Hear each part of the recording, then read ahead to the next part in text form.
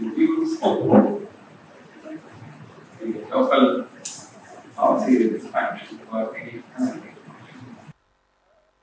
which in turn yields the fact that the derivative of,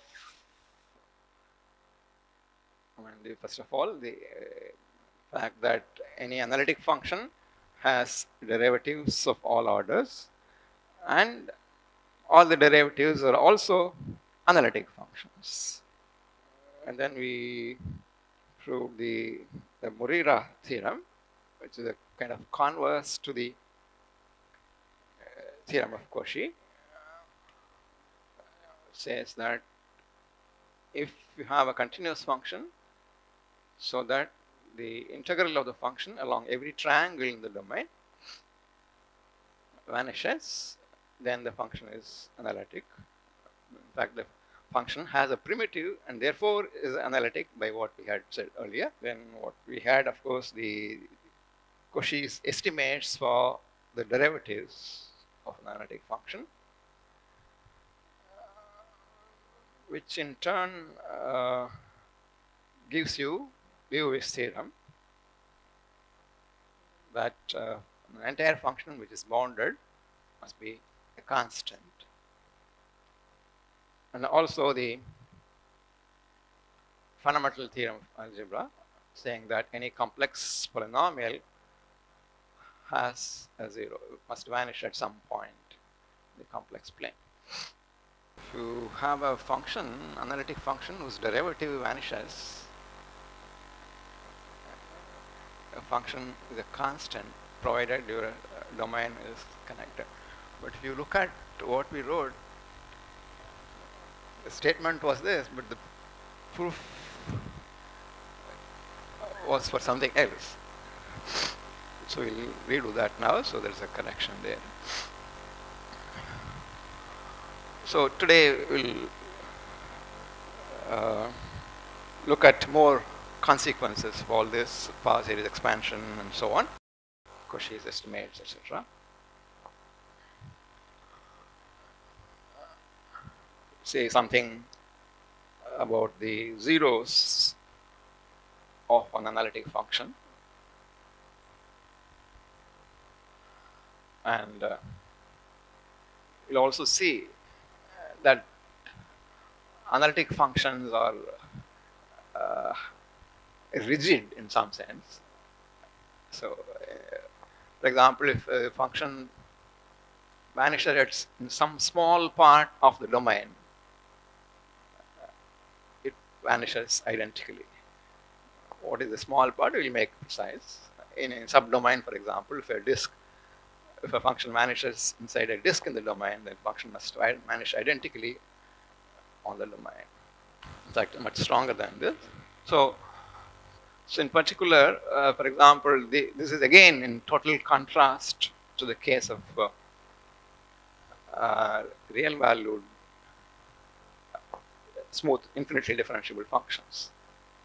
I will make more comments on this when we come to that. So let us start with two statements.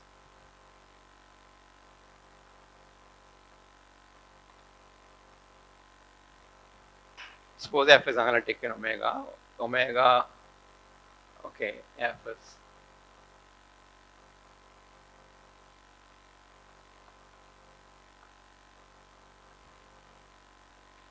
then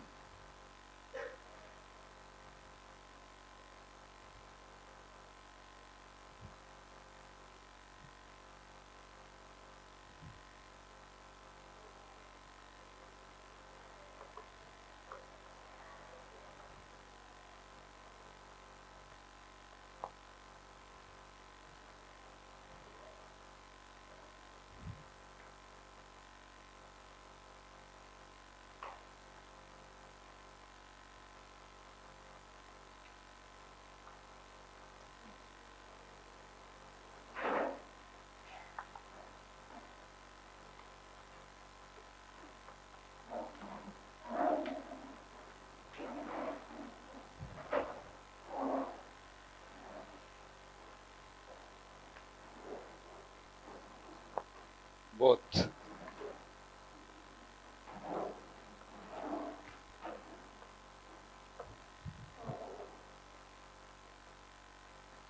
each of these sets is both open and closed.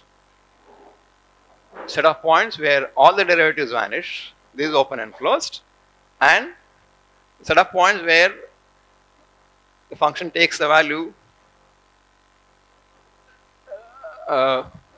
at same as the value of f at a fixed point there. So they are both open and closed. So in particular, if omega is connected, it will deduce something. Okay, so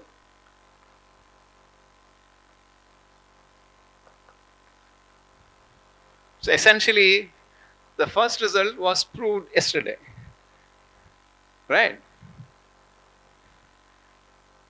When I stated the result as if prime is 0 identically, then function is a constant. So it was proved yesterday. If you remember, we looked at this set. Okay, E is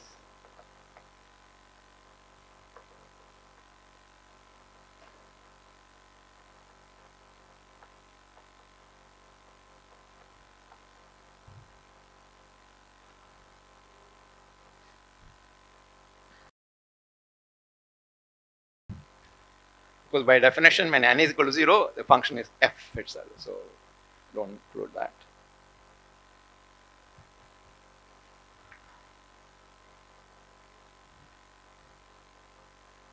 So this is open and closed, was proved yesterday.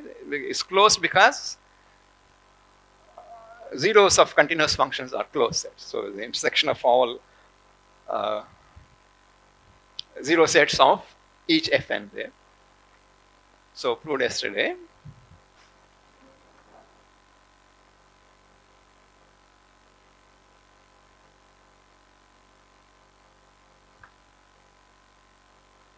So let us try to prove the second one.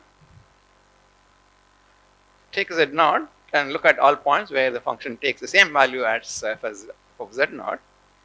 It's again obviously closed because again by continuity, just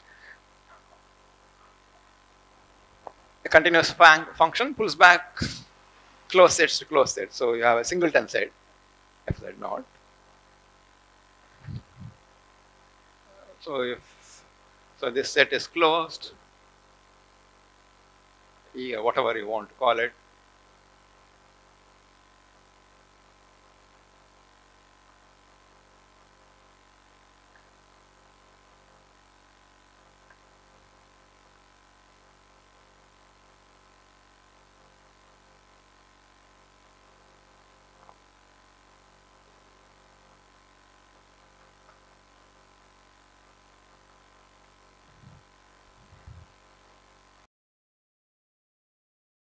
To see that it is open,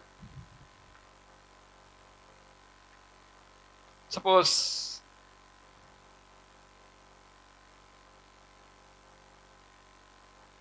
take a point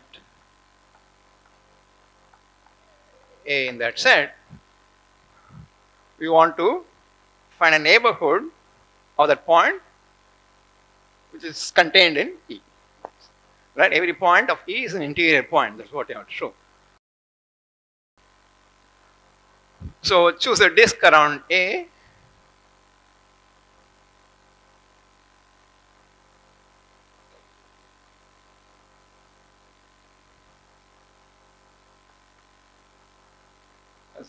Is contained in the disk omega.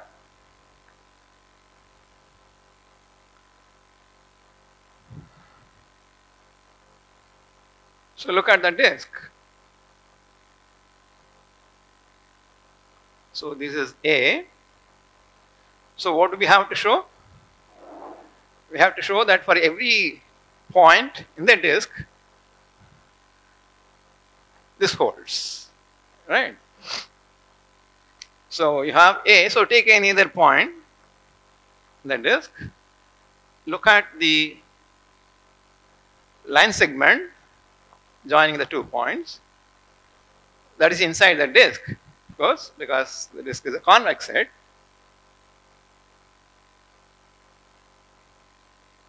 Call this point as Z.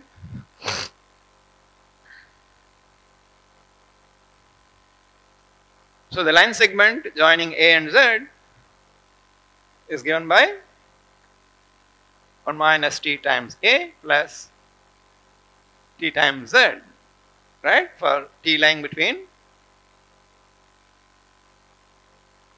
0 and 1. So this gives you all points in that segment. Okay, so if Z is in the disk, so let us call it D. Okay,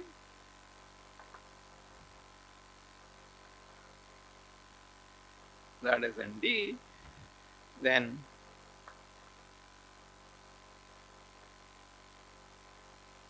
the line segment joining A and Z is this.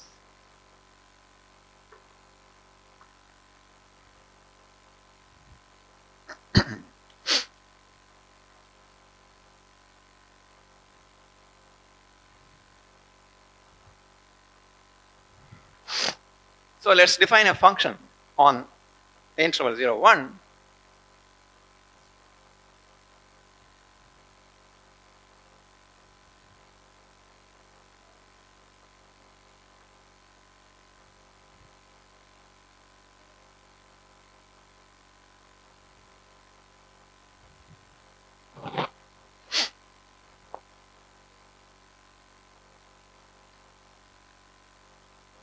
So we can, f is differentiable, and of course this function is differentiable as a function of t. So we can differentiate phi with respect to t. So what is the derivative?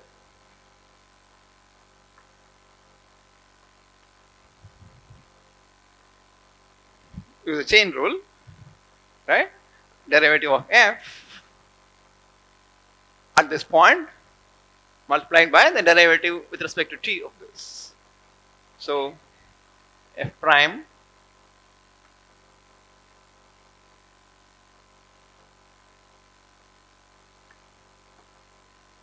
so if you differentiate this with respect to t, what do you get? Z minus a minus a.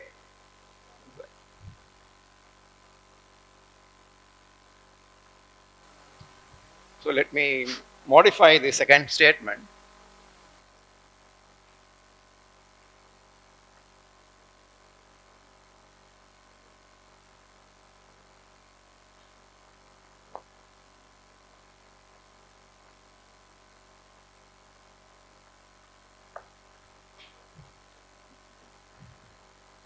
Make this additional assumption that the derivative of f is 0.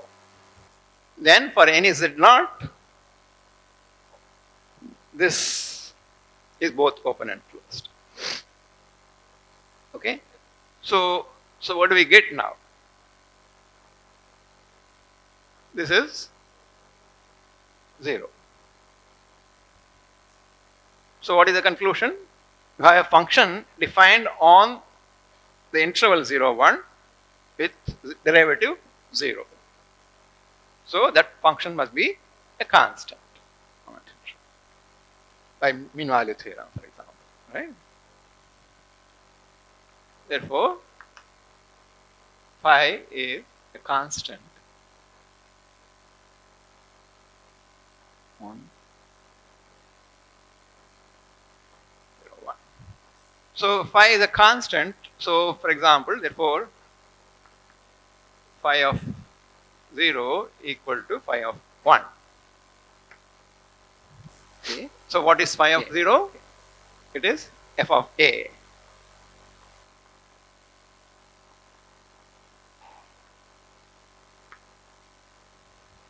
Phi of 1 is f of z. But what was a? We started with a in E. That means f of a is equal to f of z naught. So this is f of z naught.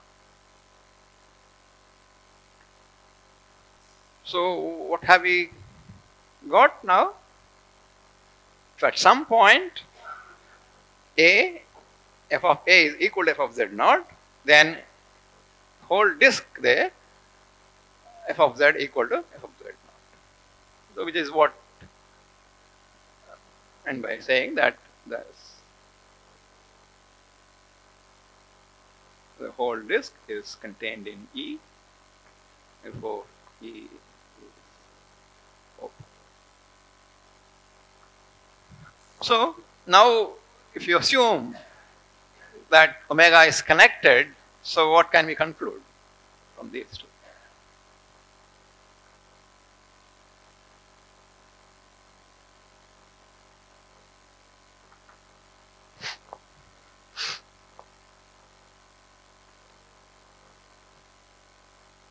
Suppose omega is connected.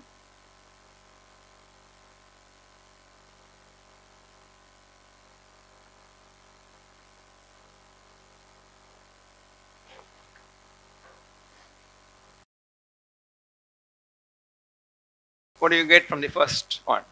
If you have a connected set, the only open and closed subsets are the empty set and the whole set. So if you assume that omega is connected, the first set is either empty or it's a whole thing, right? So what does it mean? If the set is non-empty, then it is a whole thing. The set is non-empty means what? At some point z naught, all the derivatives are 0. Then the conclusion is all the derivatives are 0 at every point, right?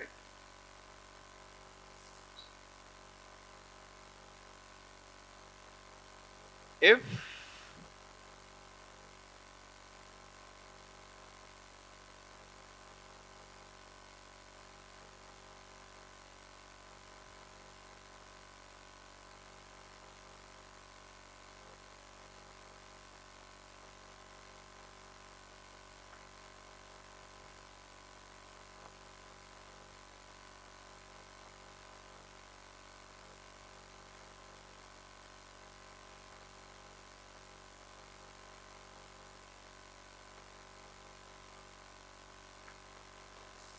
what does this mean?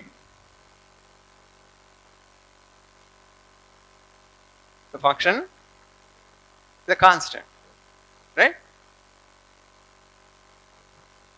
If you look at power series about any point, the coefficients are all given in terms of the derivatives, right? If you have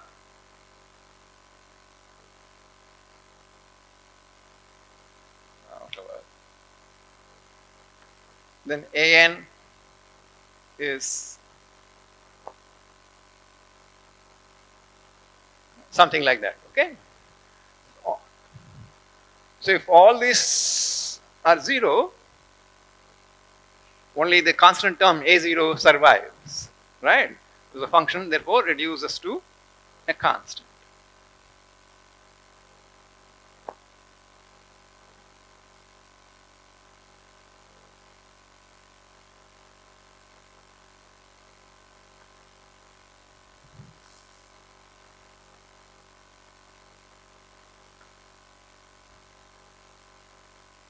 What is the conclusion in the second case? Omega is the whole thing if it is not empty. So that means at every point z, f of z is equal to f of z naught, which means again that f is a constant, right?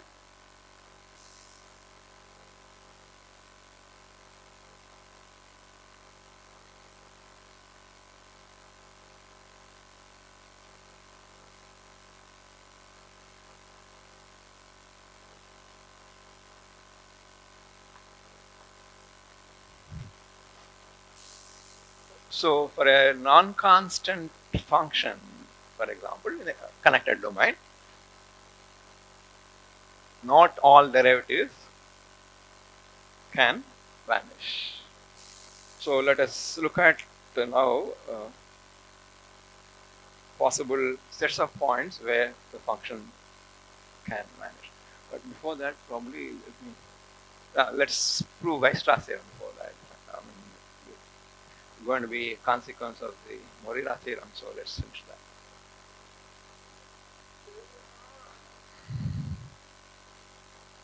See, in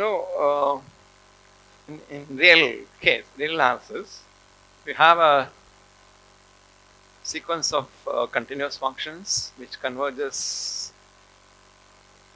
locally uniformly on every compact interval. Then the limit function is also continuous.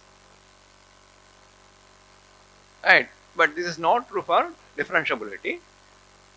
For differentiability, you need uniform convergence for the derived differentiated sequence. Okay, but in the complex case, you don't need this additional thing. Just uniform convergence will give you differentiability for the limit function also. In other words, uniform limits of analytic functions are analytic.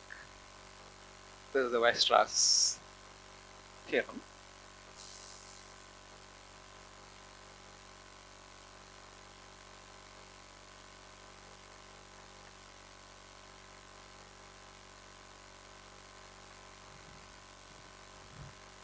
Because in complex function theory, there are so many theorems called Weierstrass theorem. So specify what theorem that we are talking about. If a sequence Fn of analytic functions omega converges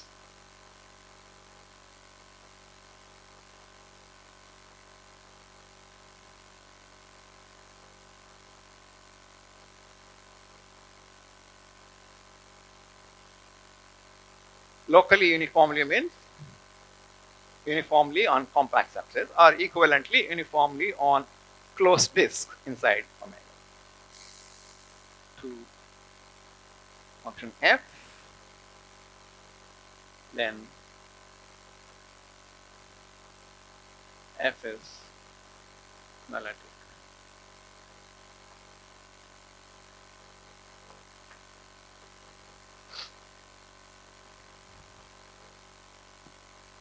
In other words, local uniform limits of analytic functions are analytic. Moreover, the differentiated sequence, that is Fn prime, also converges locally uniformly to F prime. Once you say that F is analytic, F prime exists, and we can say that Fn prime converges locally uniformly to F prime. And of course, you can keep differentiating. All the derivatives exist, and the kth derivative of Fn converges to the kth derivative of F for every k.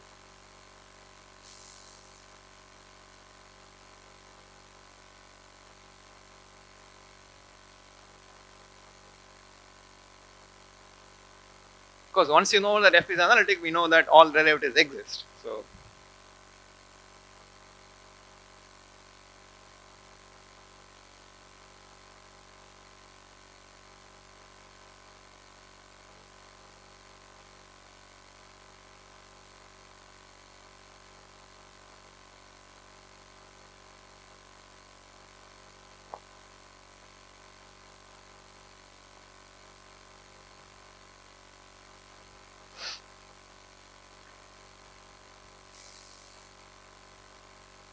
the first statement is immediate from Morira's theorem.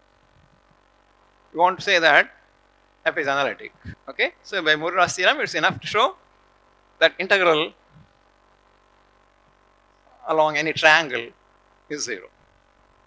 But integral of F along a triangle is limit of integral Fn along that triangle because of uniform convergence.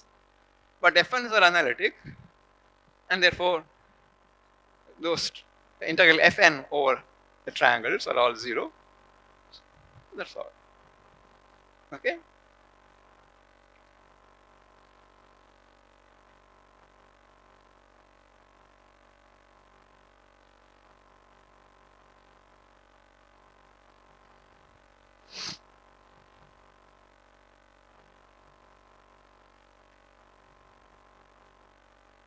So that the interior also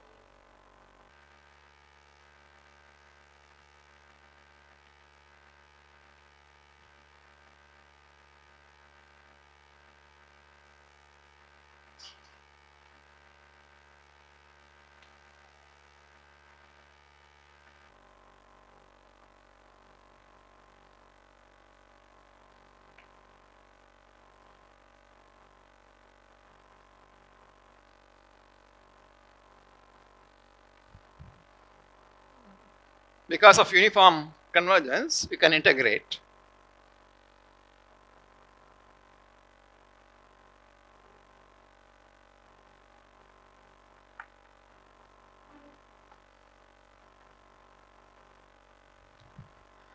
Because of the uniform convergence on the triangle,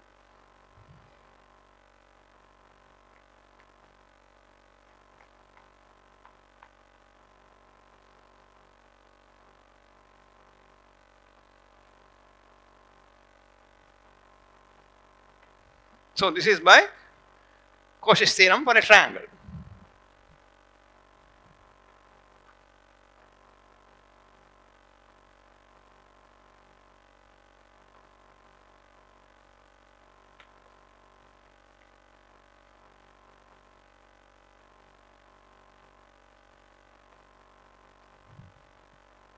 And therefore,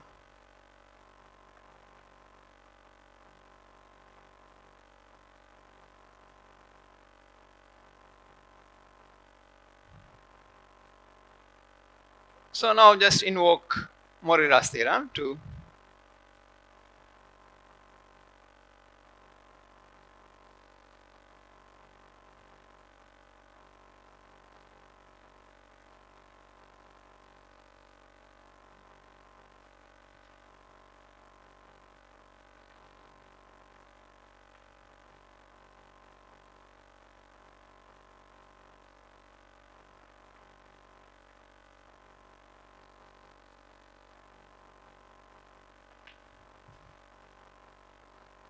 so that's all. There is nothing immediate from Morira's. But you can also see this directly without appealing to Morira's theorem if you use the integral formula.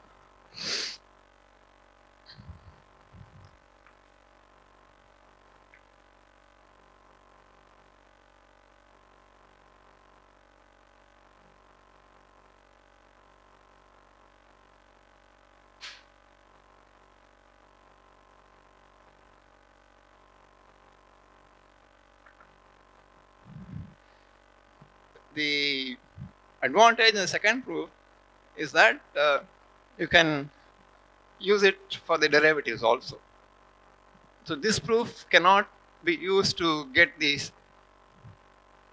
the second statement here. And this convergence of this.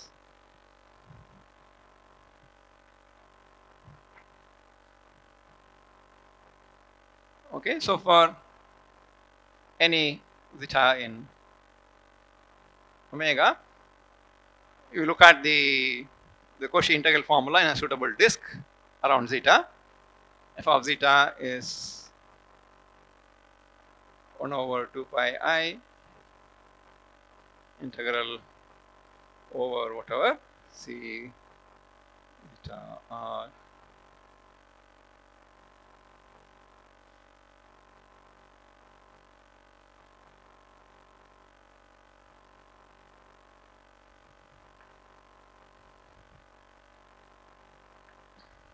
right, for a suitable circle around zeta. I mean, not this. For fn's, we have to show that f is analytic, right? So this doesn't hold for f to start with. So Hn. Now you can take the limit. What do you get? On the left hand side, you are going to get f of zeta. On the right hand side, you are going to get the same thing with f in place of fn. Again, you can integrate because of uniform convergence. So taking limits,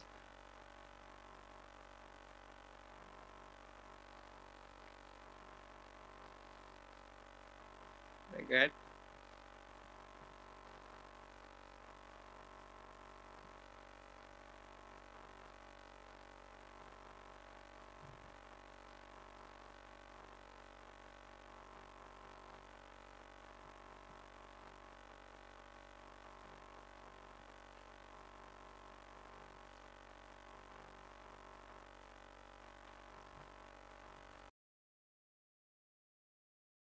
how do you conclude from this that f is analytic?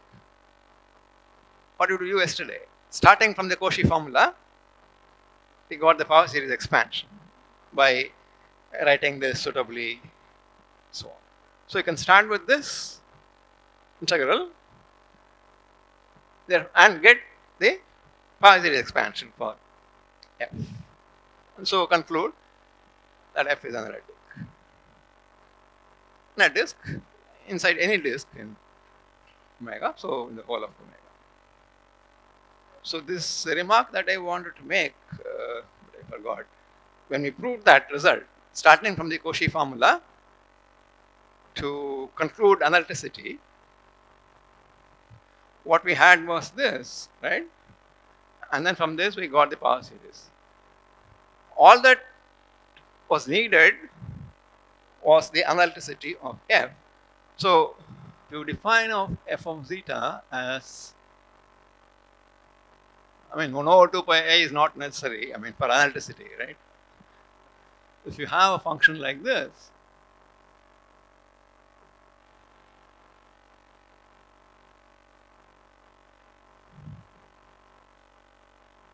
where phi is an analytic function, then you can do the same thing, whatever we did, starting from the Cauchy formula, except that the difference here is instead of phi, f, the function f, you have a function phi. In other words, start with a function which is analytic, phi, and define f by this integral whenever it makes sense, then f is analytic. Okay? In other words, the Cauchy integral of any analytic function gives you an analytic function. So if phi is analytic,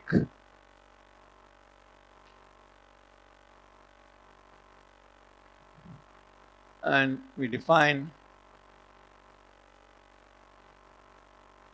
f by this, then f is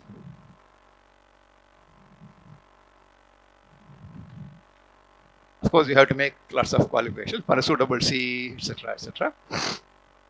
So phi is analytic in the neighborhood of. So anyway, so from this we can conclude that f is analytic. So this.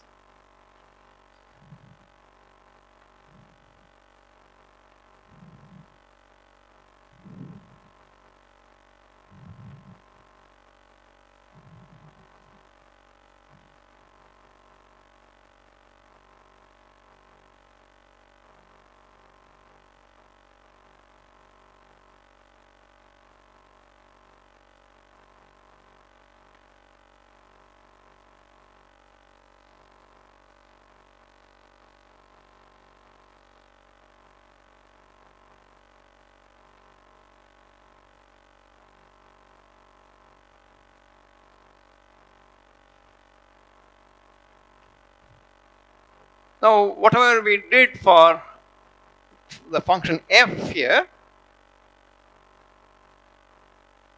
the sequence fn, and for f, you can do for the derivatives. You can look at fnk, you have the integral there, take the limit. So for any k,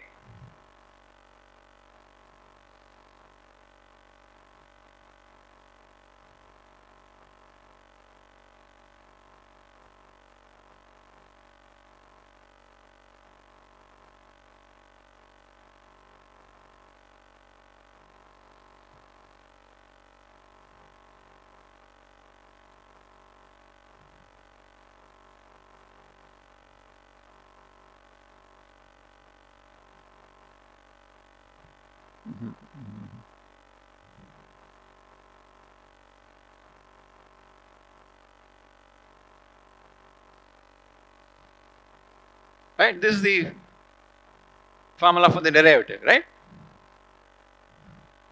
The kth derivative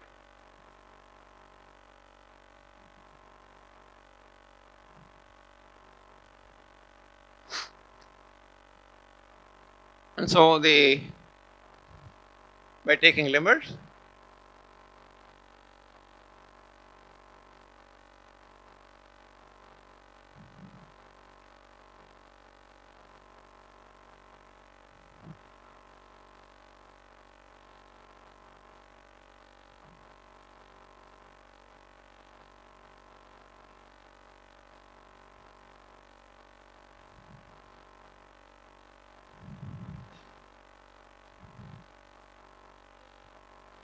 huh?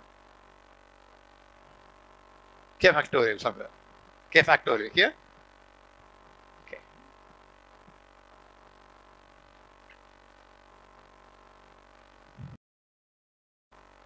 So the kth derivative of fn converges to kth derivative of f. This no problem. But how do you get uniform convergence in compact sets? That I'm not going to write out, but I'll tell you. Okay. So what you have to do is you look at, instead of writing this, taking limit, you get this. You take the difference. Okay.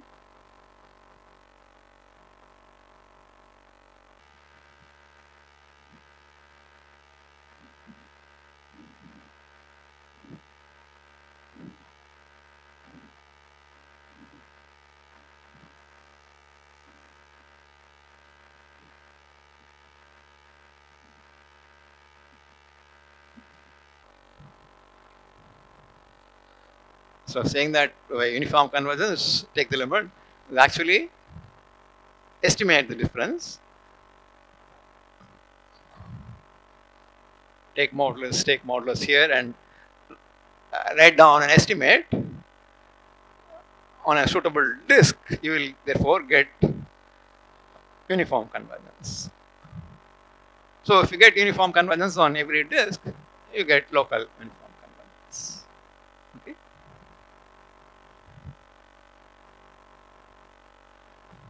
So estimating, I will just write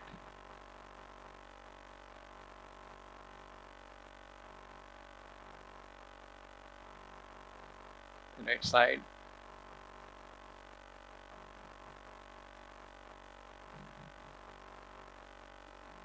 You can get uniform convergence on every disk.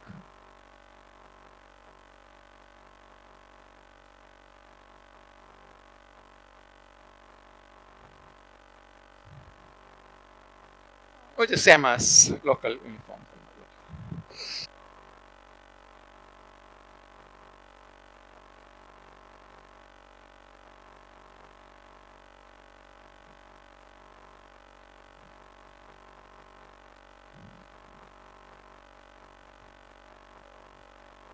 Or F is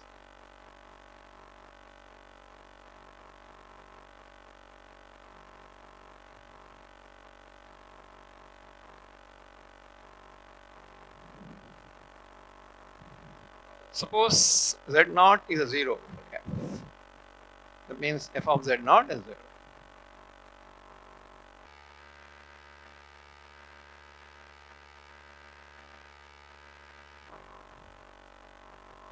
So if you look at the power series expansion around Z naught,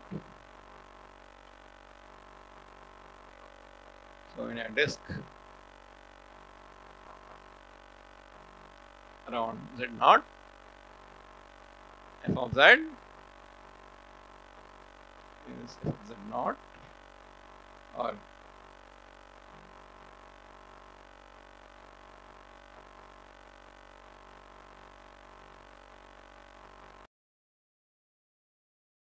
so F of Z naught is what?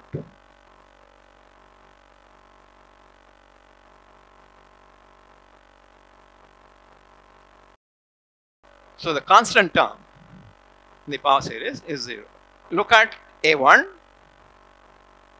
next coefficient. It may be 0, it may not be 0. A1 is not 0.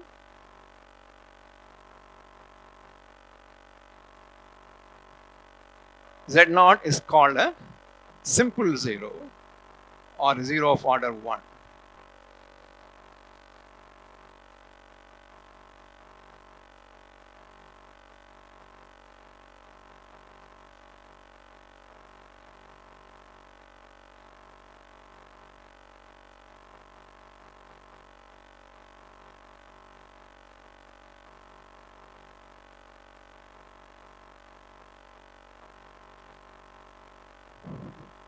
So you can keep, if A1 is also 0, look at the next one.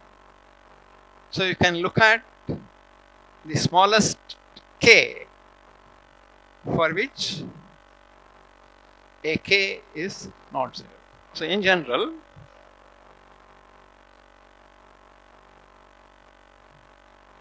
suppose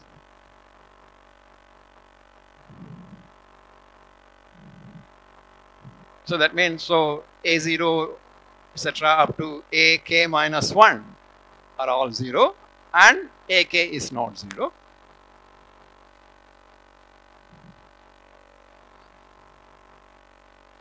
AK is the first non-zero AN.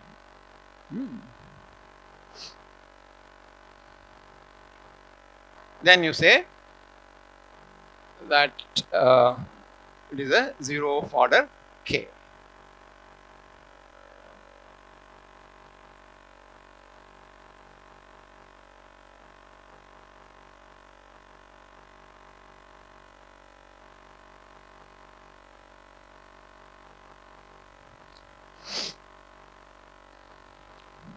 So what happens, how does the power series look like in that case? Fz is sigma An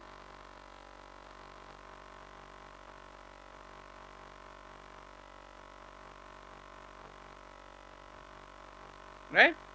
All the earlier terms are all. So the first term is the kth power, AK z minus z0 to the k. So it starts the kth power. So we can pull that out and write this as z minus z0 k to An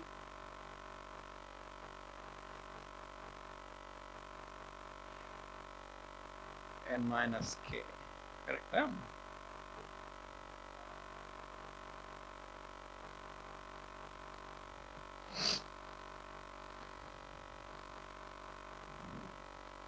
So what about this factor here? That's a power series, right? And therefore gives you an analytic function in that disk. So call it GZ.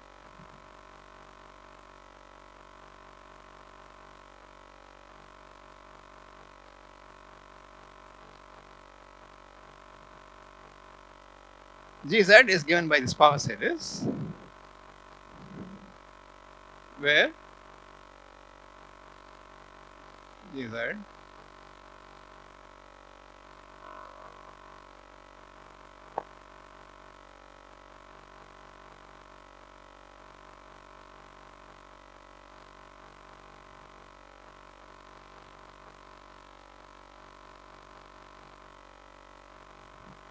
analytic in that disk, of course.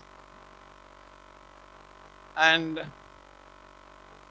what is the value at Z0?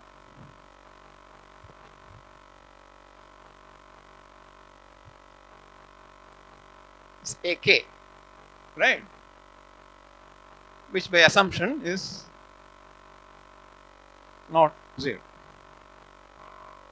So G of G is analytic and G at Z0 is non-zero.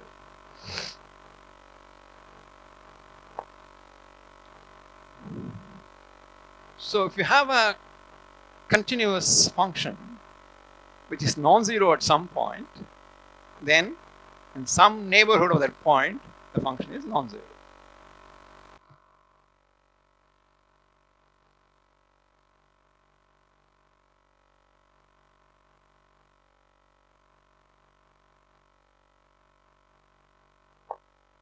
G does not vanish in a neighborhood of Z.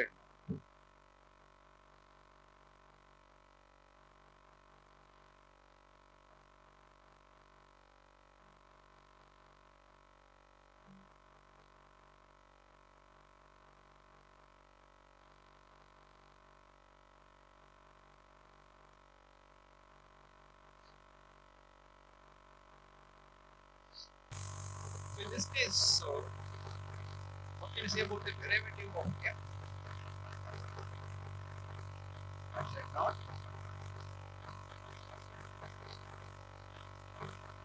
Questions are all in terms of the derivative, right? An is fn Z naught by n factorial.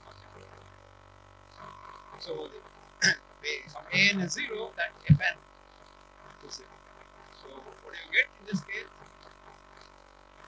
Not only f of Z naught is equal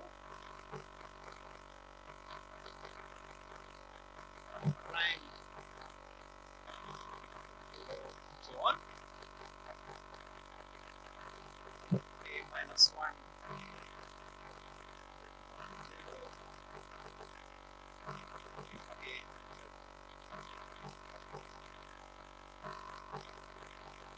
all the derivatives up to k vanish at Z naught. Kth derivative does not vanish.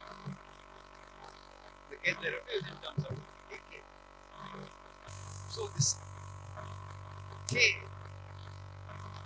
saying that Z naught is a 0 order k is equivalent to saying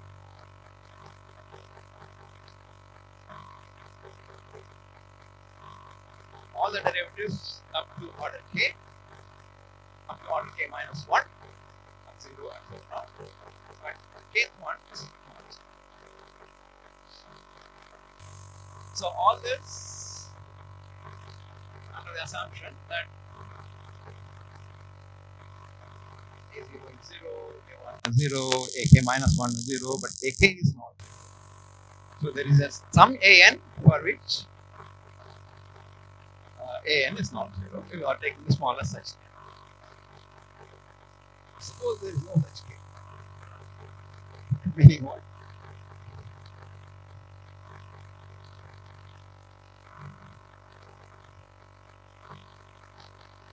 Suppose all the derivatives at Z naught are 0. That is fn nth derivative of f at Z naught is 0 for every n.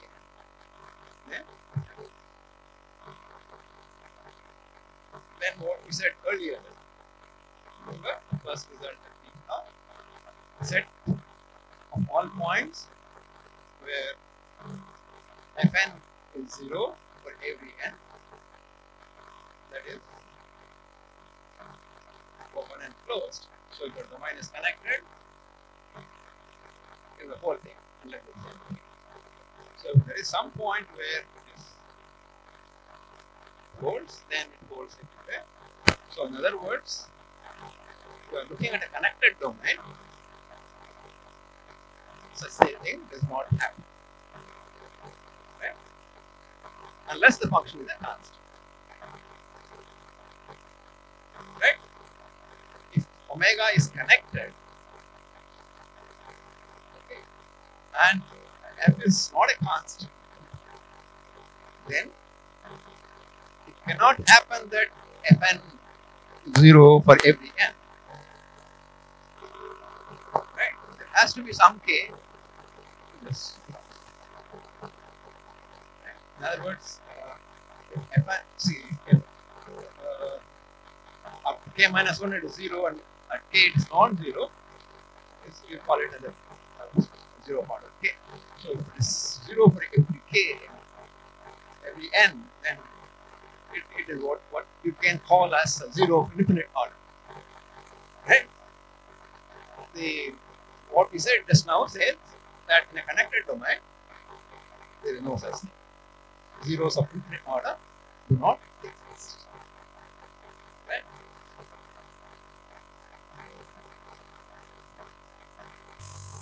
So if omega is connected,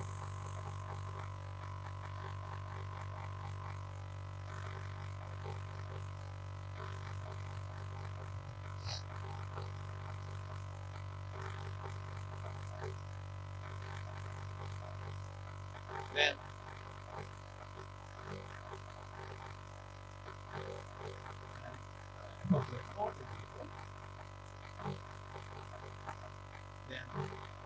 there is the k such that this works.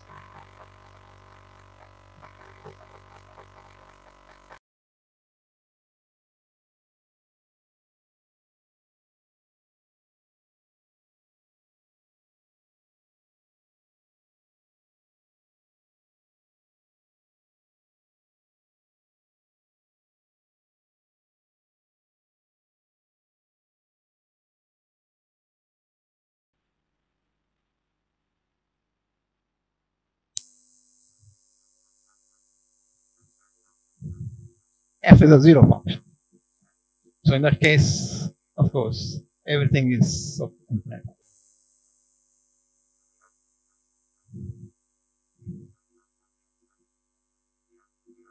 Z naught is 0 of order k. F of z is z minus z naught to the k times the function g, where g at z naught does not vanish, and therefore g does not vanish in a neighborhood of z naught.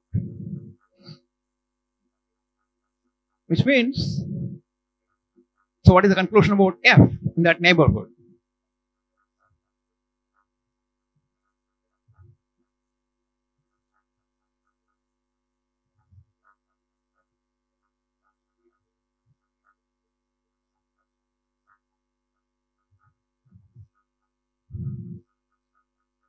So g does not vanish for any z not equal to z naught in a neighborhood. So what does that say about f? F also does not vanish at any other point, any point other than z naught, right? In that neighborhood, in some neighborhood of z naught,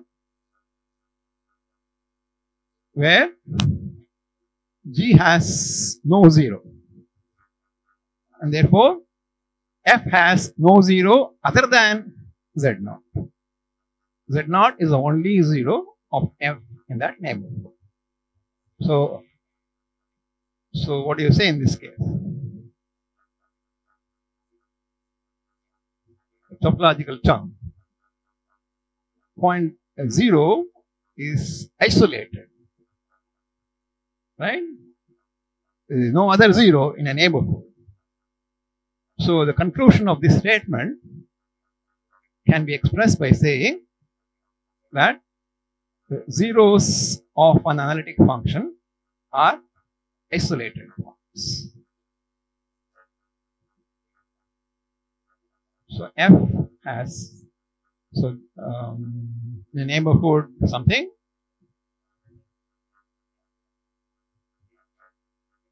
n of z naught, so g of z naught is not equal to 0. G of z is not, does not vanish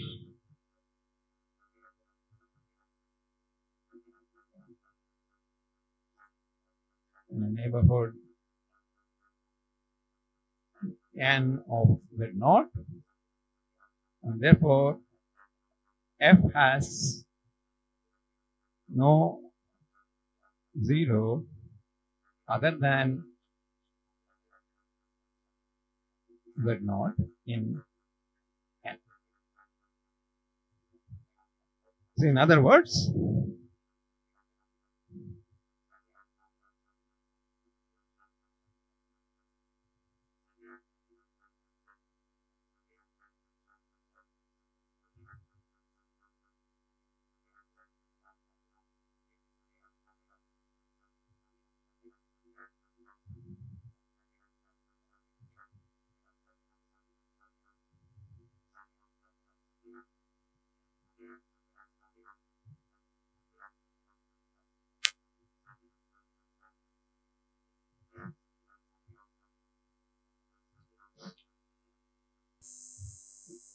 So the set of zeros of an analytic function is an isolated set of points.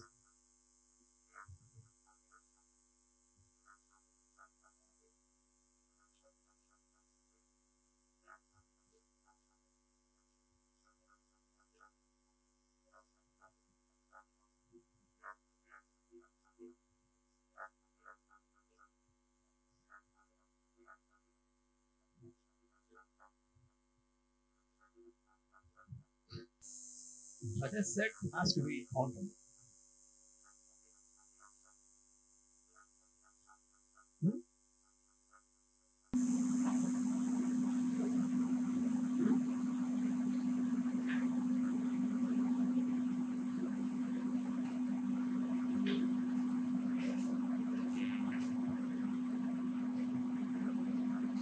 So the set of zeros is countable discrete. Because countable means it can be empty or finite. So the set of zeros is countable discrete. Because countable means it can be empty. For example, the exponential function has no zero, the whole set. The set is empty. For example, the exponential function has no zero, the whole set.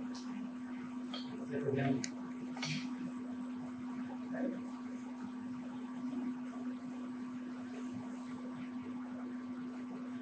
What about sin z?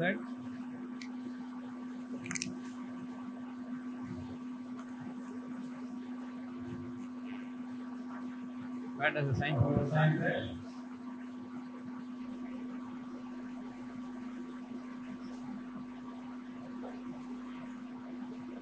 Where does the sign come from? All multiples of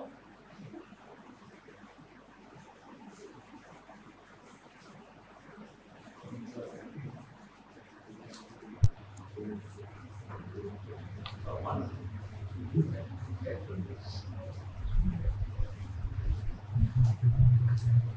So if I now here as one, okay.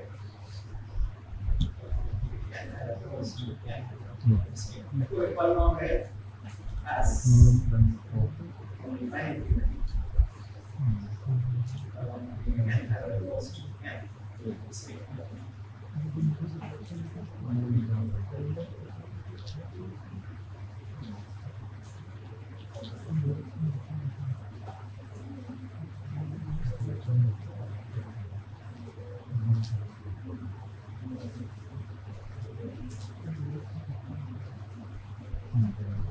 so you can say what's the screen? You can say that it has exactly n zeros. Suppose you can say to count multiplicity, you can say that it has exactly n zeros. Counting 0, 1, 2, count twice.